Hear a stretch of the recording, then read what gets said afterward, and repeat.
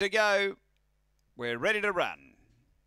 On their way and stepping cleanly out deep, we've got City Limit Sign going quickly also. Dawn to Dust, stiff upper lip. Victor Polly back nearer the inside. Then Sir Puppo, Sassy Selena shuffle back.